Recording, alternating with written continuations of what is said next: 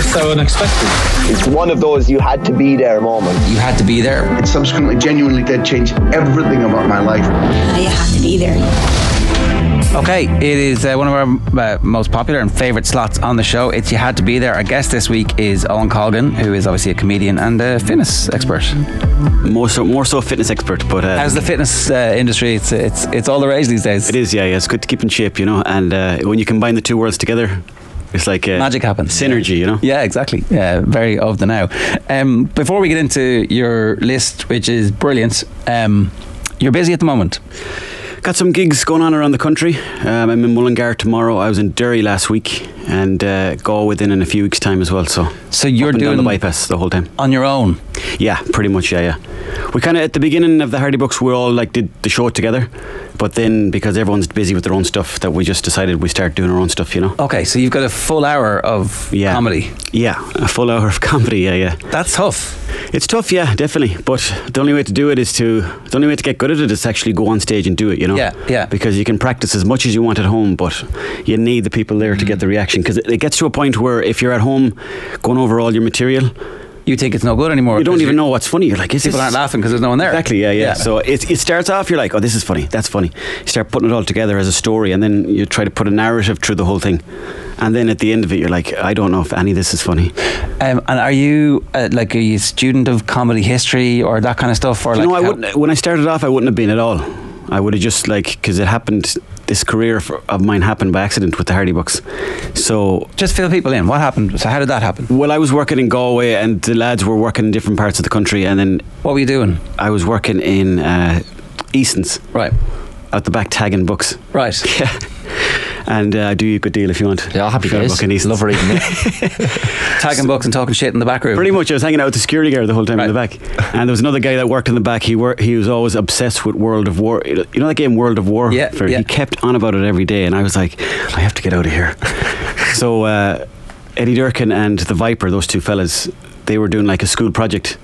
So they said, oh, come to Mayo for a weekend. And how did you know them? I knew Eddie Durkin. I'll just stick to their acted names because that's probably handier. I knew Eddie Durkin through French Toast, because I used to go to school with French Toast and play football with them. Okay. So he's like, there's this new lad in town, and this lad landed up with long red hair, and I was like, he's a lunatic. So we kind of started all hanging out together, and then they were doing a school project in Ballyfermot. Right. So they had to do a weekend project, and they just said, do you want to get involved? And I was working at the time. I was like, I don't want to be tagging books all my life. Not that there's anything wrong with that. No. Good trade if you can get it. Yeah, exactly. That was the birth of the Hardy Books. Pretty much, yeah. Well, the lads had already filmed a pilot, but then they went and we filmed like another kind of extended kind of demo pilot. Right. So then got myself and Salmon and different characters involved, and it just took off from there. Then it seems like it was a giant success straight away. Maybe it seems like that in hindsight, but I don't think it was. There was a lot of time in the middle where we were hanging around for weeks going, what's happening now? Do we keep doing this as a career? Or because none of us really knew what we were doing with our careers at that time. So it just kind of took off from there, and then we started getting a few gigs here and there. And the first gig we ever did was actually in Castlebar. Right. You might know Castlebar. Yeah, Jesus. And the five of us went up on stage, but we didn't really know the etiquette of stand-up, so we just all started delivering our stories at the same time. And we were trying to kind of get on top of each other with delivering the stories, so the crowd was looking on with a lot of confusion, Okay, yeah. But that was part of it too. That's how great things start. Exactly. In a bit of chaos. Yeah. You need to take the chances as well. Where did Buzz come from? Where did the name Buzz come from? Eddie Durkin. I think he was doing a prank call one night, and the fella goes, who's this? And he goes, it's Buzz McDonnell. So then the name just stuck from there. And then about a week later, we were doing another prank, and the fella goes who's this? And I said, it's Eddie Durkin. And then the two names just kind of came from that. So just random names, but Billy Buzz McDonnell, that's the name I go by. Brilliant, isn't it? How do you look back on that time now? I look back at it as a great kind of diary of the friendship that we had, because I can see not just the messing we did on camera, but I can see how we were getting on at the time too, and we were hanging out all the time. So there'd be periods where we'd be like, I'm sick of hanging out with that lad, or there'd be other bits where you kind of know how you're feeling in your life at that point as well. So to have it on camera is great, you know. Yeah. And I didn't think people would still talk about it, but the fact that they are, it's a good sign, I guess, you know. And the fact that you are now, that's who you are. You've become a comedian. Yeah. Off the back of it. Definitely, yeah. And it's strange, you know, because I never really thought about doing this as a career, and then it just kind of happened by accident. So I'm kind of going with it now. So I'm kind of envious of people who were like, when I was 10, I knew exactly what I wanted to do. When I was 10, I didn't really know at all. Maybe play football. Do you have any bits and bobs like the Celtic jerseys, famous, even the vests? It's kind of like Angelo from Keeping Up Appearances, the vest, even Eddie Durkin. Do you have bits and bobs that you still have props wise? No, I had anytime we'd do a gig, you know, I might if I was wearing the Celtic jersey, I'd get really excited and I'd take it off and just go, you can keep that. And then after the gig I'd be like, ooh, I want that back actually. So sometimes I'd have to go back and say, I might just get that off you again. But there's a few bits. I've got a Drake jumper at home, and it was just a random one that I found in a second-hand shop, and it's just like Drake doing a dance move. So I have that in the attic at home. Brilliant. And that's not going anywhere for the moment, but that's about it. The odd script and that kind of thing. Yeah. To make sure I give everybody an opportunity, if anybody wants to buy tickets, just Google Owen Colgan. Yeah, it's on my Instagram as well. Okay. Owen Colgan Fitness. The order here is Liam McHale in the All-Ireland final in 1996. Obviously the first game. didn't play enough football in the second game for us to rate. So this is the draw game. This is the heartbreak, the biggest. Well, the original heartbreak.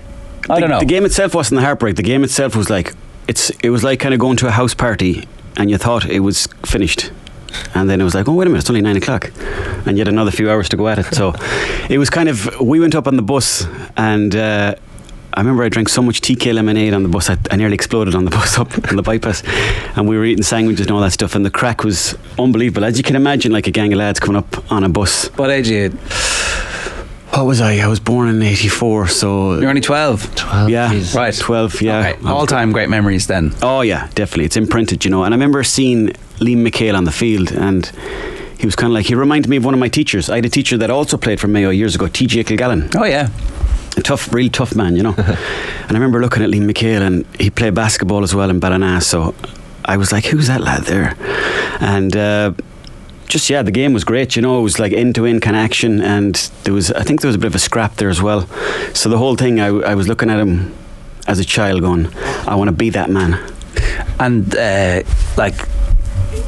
obviously there's is it 30 years now of subsequent heartbreak that you don't realise this is going to be a constant little drumbeat in the rest of your life? I thought that would be the time that we'd win it and then the floodgates would open. Yeah. But some fella in Mayo once said to me that he thinks it's nearly better if we don't win it, because then the party will finish when we do win it, you know? Yeah. Because the novelty will wear off. But the longer we leave it, the sweeter the prize will become. I almost feel like 2 or 3 lost finals for a Mayo fan will be like character building, but 8, whatever it is now, 8 is it? Is just torture. That's torture. And there's been a few along the way where I was like, oh no, this is it. And I've been telling everyone going, this is it.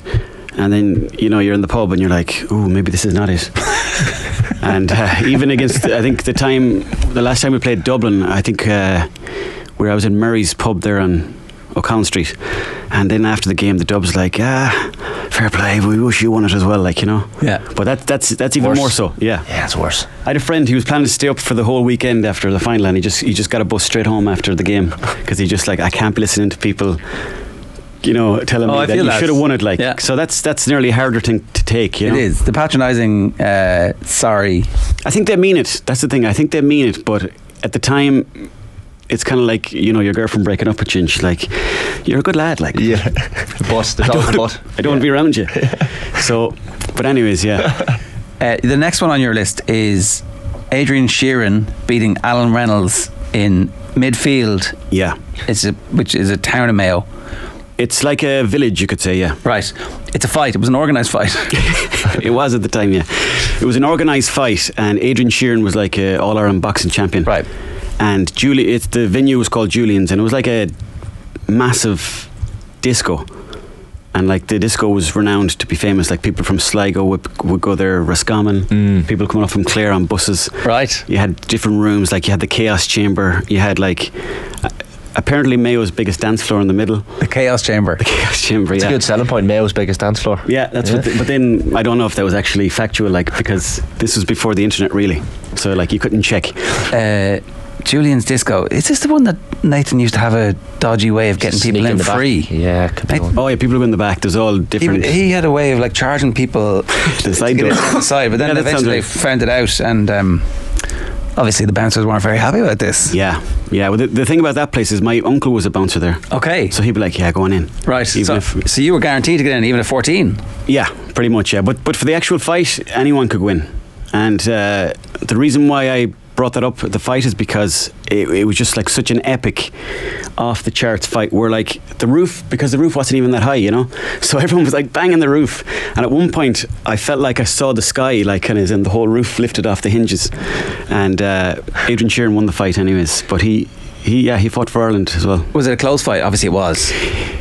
It was very close, you know. It was kind of hard to know who was winning, and it felt a bit like Rocky, you know. There was a lot of hard body blows going in there, and a lot of kind of going, oh, your man is who's going to win this one. Yeah, there's a strong Irish amateur boxing thing in Mayo. There's been like many Irish champions, whereas you know you kind of think there's a few boxing clubs around the country that are kind of considered to be heartlands, but it seems like it was a big deal when you were growing up. Yeah, oh definitely. There was boxing clubs all over the place, and actually myself and the lads, we used to go to this like boxing club called Pat Kirby's boxing club, I guess it was, but it was real old school equipment he'd use. Yeah.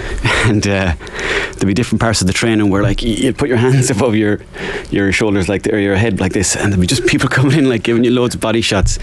And like this is before, you know, you'd have a Sports science. before sports science came into the game. So I don't know if it worked, but I feel like my ribs are still broken. Well, and also your lifelong love of fitness, which is standing you in good stead today. That's where it comes from. I was on the job learning. So did you box as a kid? No, I did a lot of sparring, and we used to do this thing where we'd travel around to different boxing clubs, and we'd kind of just box their local lads. I never actually had an official boxing match, but there was one time we went to Ball. I don't know if you've ever been in Ball. It's a lovely like big town there, but in Mayo. But we went down there anyways, but I remember going in there and there was like a punching bag in the middle. It was really light, but the lads in there were like kind of punching it, and it was like swinging. So we were like, oh no, we're going to get destroyed in this place. And then we went into the ring, and I pretty much got destroyed in a local fight by some lad. And that was the end of that? That was kind of like, you know what, I might try and do something a bit easier. Which is scarier, like stand up in front of a room full of people for an hour, or getting into a ring sparring with a big lad? I mean, from the outside looking in, the boxing would be a lot scarier, but getting up on stage for me is kind of scary, you know. It's kind of my biggest fear. That's why I'm doing it. Yeah, that's kind of one of the reasons why I continue to do it, because it really scares me to the point where I have to actually meditate or learn. I'm trying to learn how to meditate and do affirmations and all that, just so I can kind of counteract all the negative voices that I get in my head. Yeah. You know, so I'm also qualified affirmation expert now as well. Jeez, so it works. Obviously the meditation works. Well, I've only tried a small bit of it, but I definitely think it works. Yeah, like if I have a gig, we'll say in Dublin, what I'll do is I'll drive into Phoenix Park a few hours before the gig, and I'll walk around and I'll go, I am good, I am doing my best, I'm trying, you know, that kind of thing.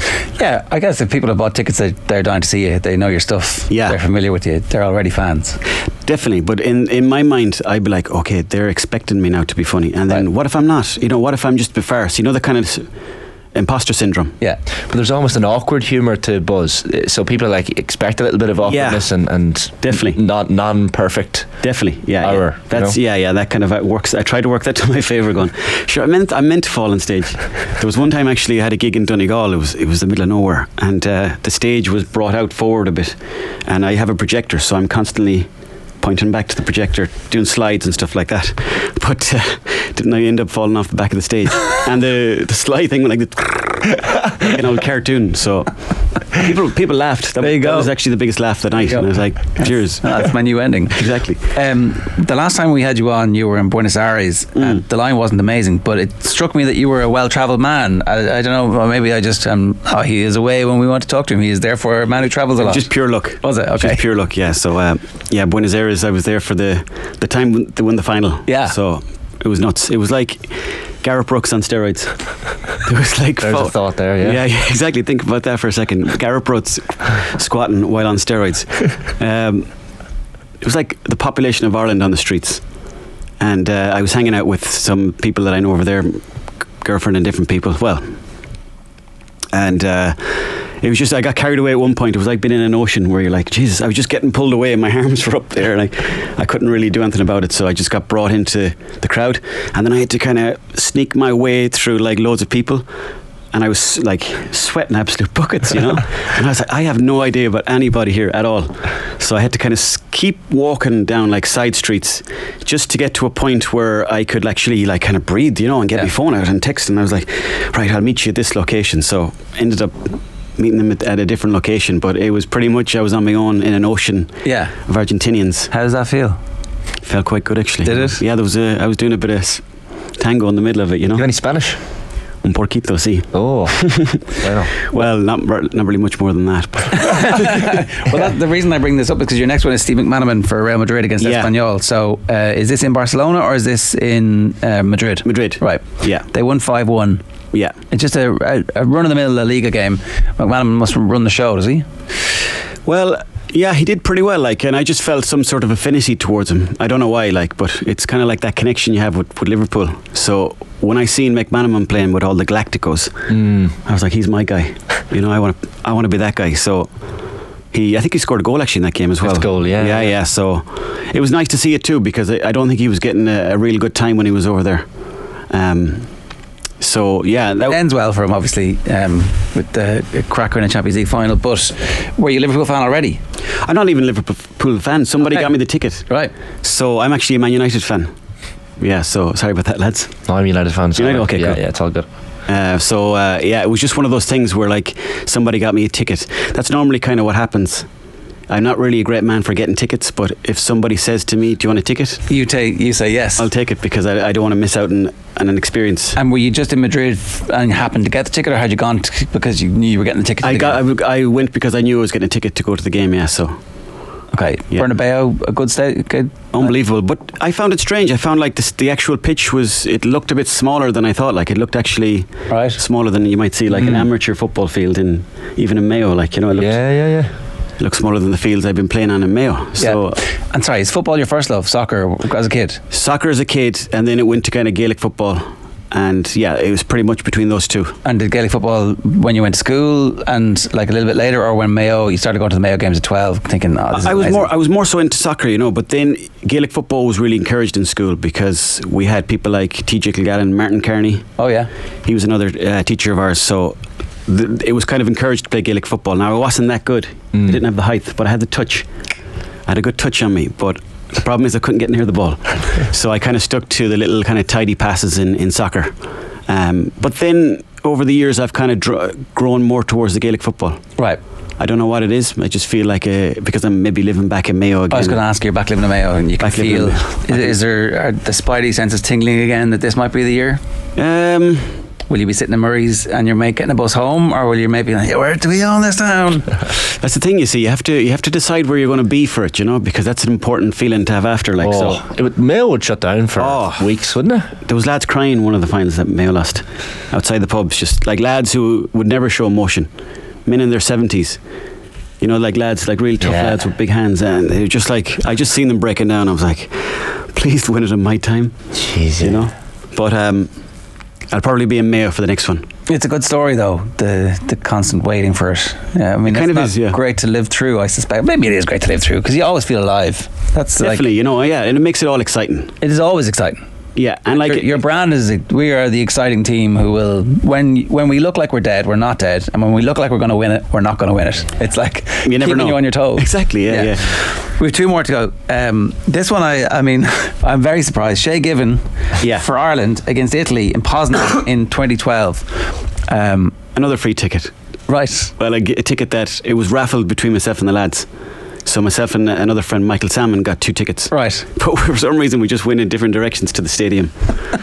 And we were in the stadium, and I was in a big bunch of like Irish, Polish people from all over the world. Were just like in the stadium shouting. And I don't really have good eyesight, hence I got the glasses. So I couldn't quite see what was going on.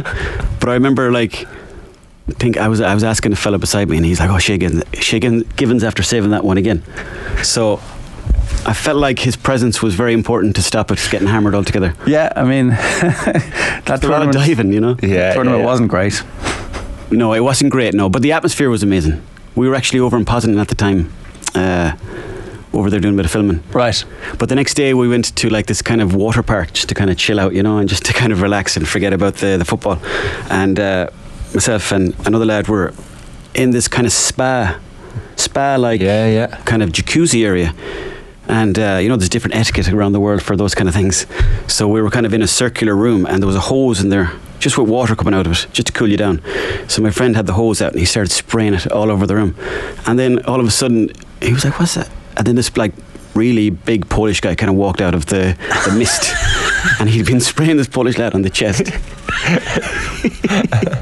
with water. So he found the funny side of it too, because he was a big dude. Yeah. But that certainly made us forget about the result anyway. Jesus, didn't forget something like that in a hurry. Yeah, but like the Irish fans were at that particular competition, everyone was like, "You're Irish, oh my God! Yeah, I want to buy you a drink," or they want to spend time with you.